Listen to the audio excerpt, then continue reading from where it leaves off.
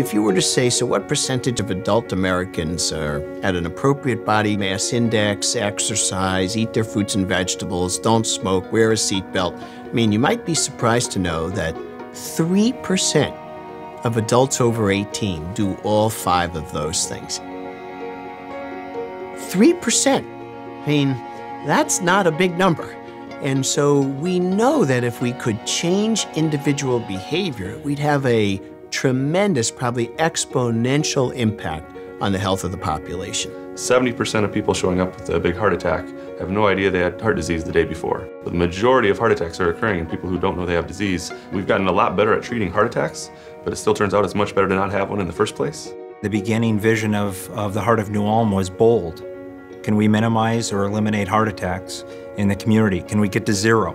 I think it was 10 million over 10 years was the goal, was really to reduce heart attacks. Can you impact healthcare in a community by focusing on very simple interventions? And we've seen that you can. Medical care, that's 20% of the story. So 80% of the story has nothing to do with the temples of technology that drive American medicine, and has very little to do with 18% of the GDP being spent on healthcare. It's all about the social determinants. This is an incredibly complex sort of witch's brew of social, political, and economic problems, but it impacts health. The Heart of New Ulm is a 10-year project, and it does take a lot of investment on the front end. But now it is so exciting. We're in this year 7 where the community is owning it. People know what it takes to have this population health program have an impact in their community, and they care. They're invested. So there's a lot of community work on getting more active as a community together, on looking at our healthy meals together. Let's look at restaurant menus and see whether they can be healthy. Let's do things together as a community. That's the pinnacle of population health, the entire community under our care, and what can we do to empower them and to improve their cardiovascular care. Some people maybe don't think it's been worth $1 million of investment every year. And what I've asked in return is, can you show me any other community anywhere in the nation that has improved by 7% the level of hypertension within a community, that has stabilized obesity, cut smoking rates, cut heart attack rates, improved physical activity, improved nutrition? And if we can find any other comparable community in the nation that's done that, then I'm able to evaluate whether the $1 million investment is a wise investment for not only this health system, but the broader healthcare system across the country.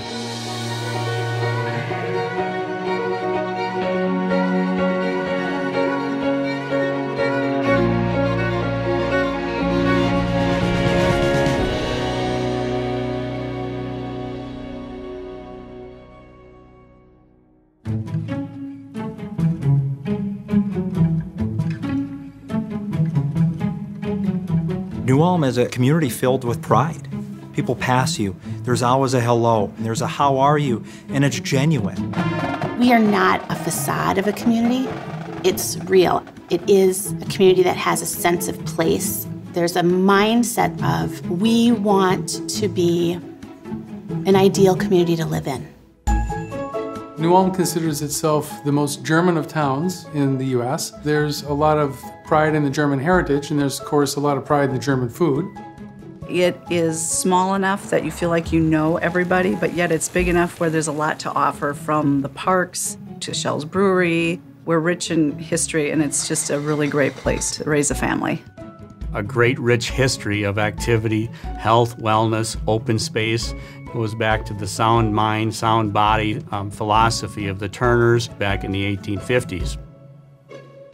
New Ulm is, it's a small town, about 14,000 people, pretty close-knit. People know each other, you know your neighbors. New Ulm definitely is salt of the earth people. They're very hard workers. They are traditionalists. Anytime something needs to get done, it's going to get done. The community pulls together. When something happens to someone, it's kind of like everyone's on board, there for them, anything they need help with.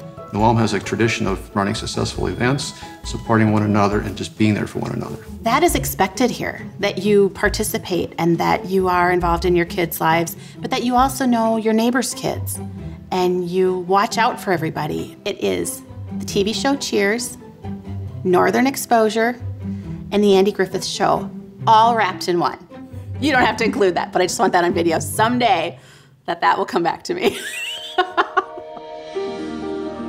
What I've loved about the New Ulm area and where I grew up in North Dakota, open space. There's freedom. I get to live in the New Ulm community, serve in the New Ulm community, and probably what other leaders don't get access to is I live literally 400 yards out the back door of the hospital. I'm Toby Freier. I'm the president of New Ulm Medical Center. New Ulm Medical Center is an integrated rural healthcare delivery system, and we're a part of Allina Health, a healthcare system serving Minnesota as well as western Wisconsin.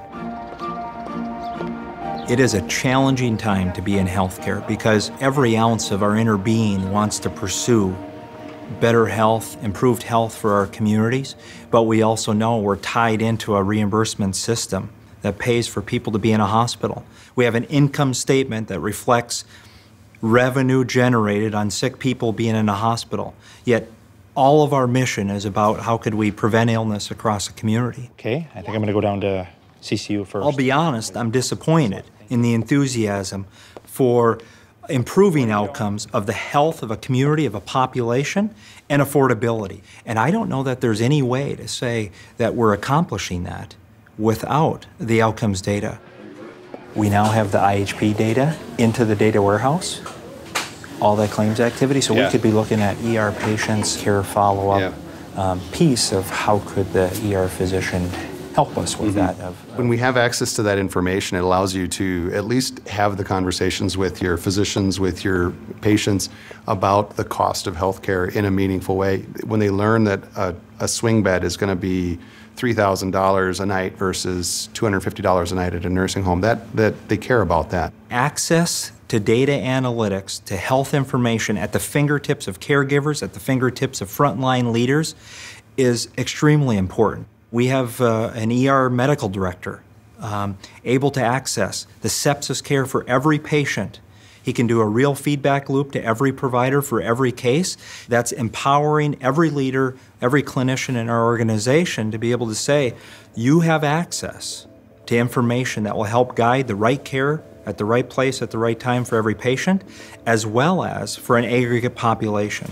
Turns out that Toby and his team have probably used the data warehouse in ways that we had never anticipated. Where people are getting care, what are the ways we can influence their care, how can we find out where high utilization is going on and hotspotting around, are there pockets of diabetes or obesity that we could focus resources in a different way. So one of, I think, the great wonders is kind of out of this small community, this very sophisticated sense of who the patients are, who the people are in the region, and what are their healthcare needs, and how can we shape our system to meet their needs rather than just guessing at what they might be. Focusing on the triple aim and having access to the health system, I think, has been important. Without the resources of the system and having the electronic medical record, which allows us to do patient registries, which then allows us to get down to the quality of care that we're providing, I don't think we'd be able to do that without the resources of an entire system behind it. And for us, we can every day, through the electronic health records, through our own surveillance tool, be able to share, here's the health status of our community, here's where it's improving, here's where it's not, and here are some of the interventions we're casting across the community and the impact each of them are having. Population health for us really is, can we collaborate across a healthcare system and a community to bring greater value and realize the health potential of an entire population. And I think we're realizing success when we see health as a priority for every organization in this community, not just the healthcare system. One of the great successes of population health strategy would be the Heart of New Ulm and the New Ulm community. New Ulm, it happens to be a community that gets all of their care through our health system. So from a medical record standpoint, we could measure what we were doing as far as transforming cardiovascular care there. Turns out for people that are healthy, they don't spend a lot of time with their physician. And they shouldn't be necessarily. You know, if you think about a person over a given decade, they're going to spend about a total of 2 hours with a doctor. And the idea that that 2 hours is somehow going to determine their health for that decade is really pretty unreasonable. If we're going to intervene in people's health, we're going to need to do something more than just their annual physical. We're going to need interventions at a population level. We're going to need interventions in their workplace and in their community and in their homes, and they're going to need the clinical education as well and the clinical visits. But in general, it's going to have to be a broad-based intervention. You need really a collaborative effort from multiple different entities in order to pull something like that off. And it's just not physicians and health practitioners that are driving health. It is the community grocery store, it is the school, it is the workplace, it is the park, it is the roads, it is all of those things. Improving population health at the community level, I mean, it takes a village. And the healthcare system at this moment is really in transition. Is this a hospital-based activity? Is this a public health department? Is this a grocery store? Is this in the schools? And the short answer is it's all of the above. So it's a complex notion. I mean, our country is so big and so heterogeneous and so diverse, bringing together these forces, even in a relatively small community like New Ulm, is a formidable task. Lasting change happens when more people embrace it. And so the Heart of New Ulm, while it was started as a research project, and it was a partnership with Minneapolis Heart Institute Foundation and the Medical Center, for lasting impact, for lasting change, it needs to be embraced by the community. Businesses are complicated organizations with a lot of moving parts, and I think what the Heart of New Ulm has really allowed them to realize that their people are their most important resource, and investing in their employees really would make a difference. J&R Schugel Trucking Incorporated, we started our business in 1974. We have about 600 trucks. J&R Schugel was one of the first companies to embrace the Heart of New Ulm and partner with them. Every year, Ulm Medical Center will give us a data report, so it'll show how many people were involved, what has improved, so that's statistics for us that we can use. We check 6 markers. It's blood pressure, cholesterol, triglycerides, glucose, the nicotine, and then your BMI, your waist circumference. Gradually, as we've started each year, we've had more participation. Numbers have been lowering, so that's really exciting for us. 10 years ago, when I wanted to walk up a set of stairs, I was concerned. I took it slow. It actually scared me. And that's one of the things that urged me to make a change in my lifestyle, because I thought, my God, I'm going to end up in one of these power chairs rolling down the street. Everyone needs to have an aha moment. Sometimes those aha moments are very negative and very dramatic. It'd be nice if people could have their aha moments with something that's much more minor. I was fortunate enough to have a wake-up call when there wasn't actually any damage to my heart. Making small modifications to your habits can have enormous consequences long-term, and it makes you feel pretty good in the short term. Margins are tough in the restaurant business, and it's a lot easier to cook a frozen burger or frozen fries and keep them in stock. And when you start talking about produce and healthy foods, it's expensive, and those products are a little bit harder to serve. I was very hesitant to begin with because I didn't want us to be forced into doing anything, and we really dug our heels in and said, absolutely not until you can prove to me that this is gonna make some money. And so, same with the New Ulm residents, I think they'd feel the same way. I feel like if this was pushed on them, it would be a little bit harder pill to swallow, but it's just been a lot of opportunities in removing roadblocks as far as finding ways to be healthy, and it's worked for our town. I believe that unless people are healthy, they cannot reach their full potential. They can't be productive. They don't feel well. They can't have relationships. So I think it benefits all of us to be healthy, and that is why we're here, to make sure people stay healthy. It's been one of the best opportunities we've had to be able to have a population health research project and actually a programmatic project done by a healthcare provider. What we've done with Heart of New Ulm and the work we've done with the statewide health improvement program as well has really, in our rural community, has really shown that people can work together as partners and have a collective effort, and it just goes a lot further. I get to be one of those community members that's on the Heart of New Ulm Executive Committee. Who's all on that? Well, you have everybody represented of the city, the hospital, the schools, community members, make a well representation of the different aspects of the community to come together to plan what should we be doing differently here. So we look at what is important for kids. What's the most important we need to make sure we give them each day? What are we doing with them physically? We encourage them to walk to school or bike to school. Do we encourage healthy meals, healthy snacks?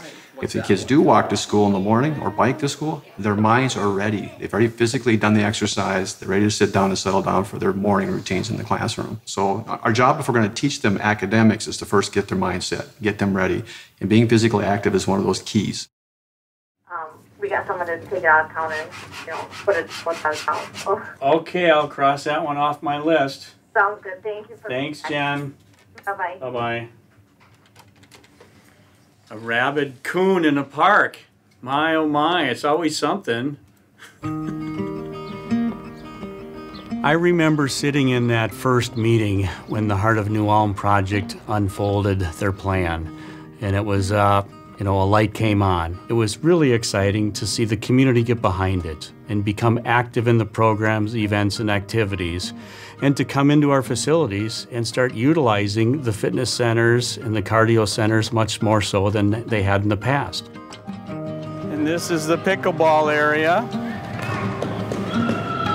Who's winning? They are. We all are winners. Good. Very popular with the senior community. New Ulm consistently ranks in the top 5 out of 853 municipalities in Minnesota as far as size and scope of recreation systems and in per capita spending. We've got the facilities and the infrastructure, and the Heart of New Ulm was helpful in promoting that and encouraging our residents and citizens to come out and become more active and engaged in their health and wellness and future. It's really had an impact in our community.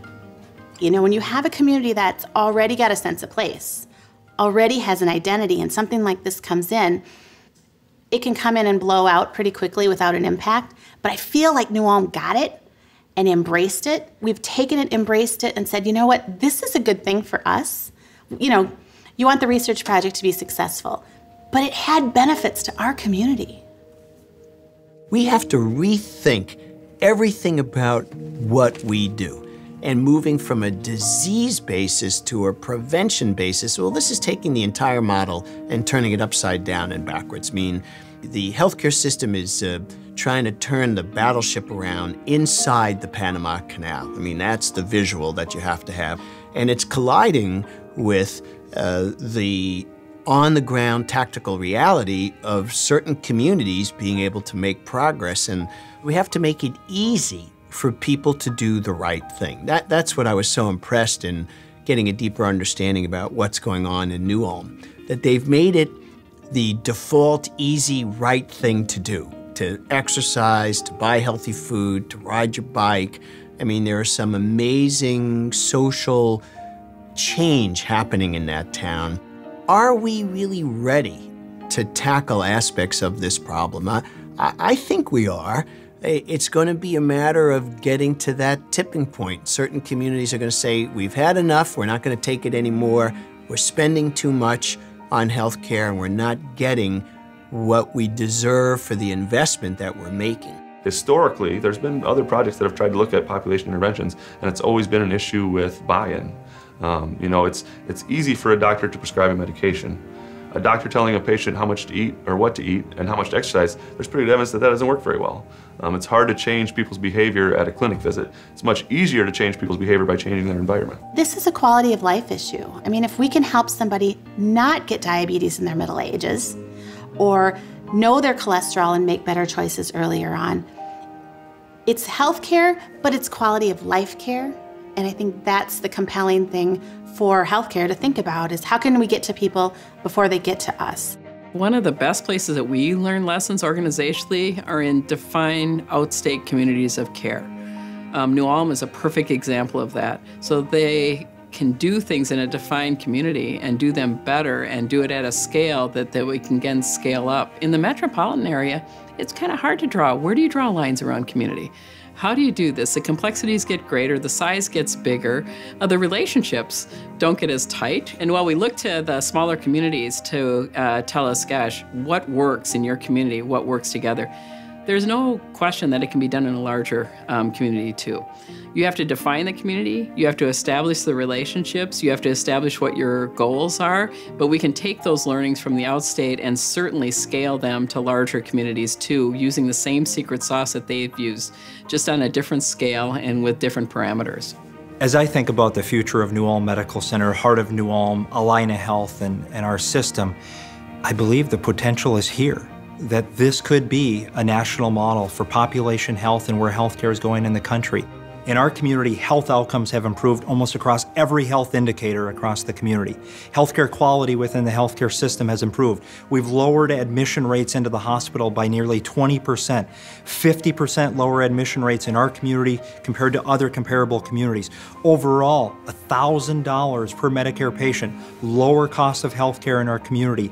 So I think we're seeing early signs the triple aim is achievable. Better health, lower cost for a community, and I hope one day that New Ulm is kind of this beacon for the nation, that this is the place where maybe more than any other community someone could say, if I lived there, I could realize my full health potential and have health care that truly is affordable in this country. In our history as a country, all change is from the community level. I think New Ulm could be a bellwether example, a paradigm shift of where the rest of the nation can learn an awful lot when a community says, you know what, we're fed up and we're going to take it into our own hands in a positive way. I think this is a tremendous example of what a community can accomplish. I'm hoping we can disseminate these findings, and I'm hoping that other communities across the nation, not just rural communities, can learn from their great example.